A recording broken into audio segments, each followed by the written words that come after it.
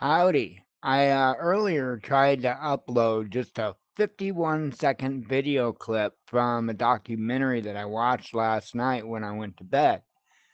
However, YouTube won't allow you to see it. It not only is a, copyright infringement, but they completely block it worldwide. You can't see it. Now, the interesting thing is where I got a copy of this video that I took the clip out of was just some Joe Blow's channel on YouTube, right? And he's got the entire video in HD, the entire documentary on YouTube. And that's fine, but I can't show you a 51-second clip. Okay, so we're going to try this again. I'm going to put the clip up back here. Maybe, who knows? Who knows if you'll be able to see it or not?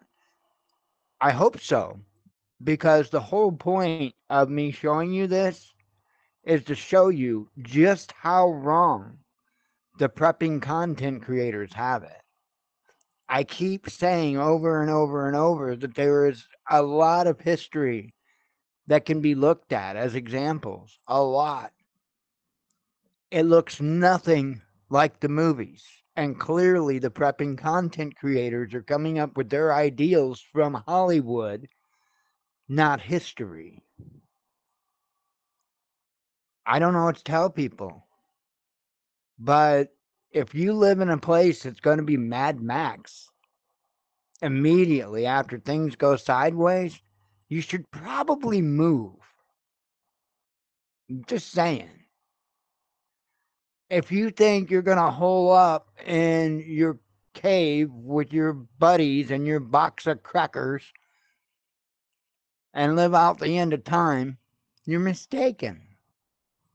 And if you've got enough food for you and yours put back to be able to survive a considerable amount of time without having to go into the public space, what do you think's going to happen when the people that did anything and everything they could to survive that see you coming up out of your hole, not lifting a finger, not doing a damn thing to help them get wherever it is that they are at that point? Do you expect the people that was out there doing the work, you think they're going to welcome those people with open arms? I don't. I don't. I won't. Absolutely not. You'll be heading on down the road. I don't give a damn what that means for you and yours. Prepping channels have it wrong, folks. Way, way wrong. And without even thinking twice about using the pun, dead wrong.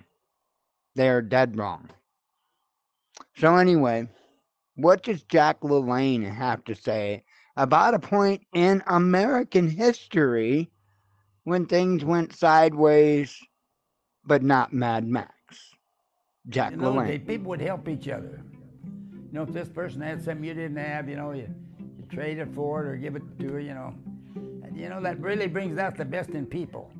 I opened my first official gym in Oakland in 1936. See, I was the first one to have women working out with the weights.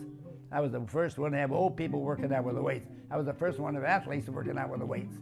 The word got about that Jack Lalanne, he's a nut, he's a crackpot, Got women working out with the weights, got athletes working out with the weights. The athletes will get muscle bound, the old guys will drop a heart attack. You can't believe what I went through, boy. It was tough. Not only to open the first gym and everything, but then going through the Depression. So people had no money.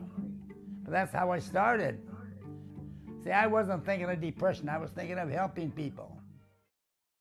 He was thinking about helping people. Huh.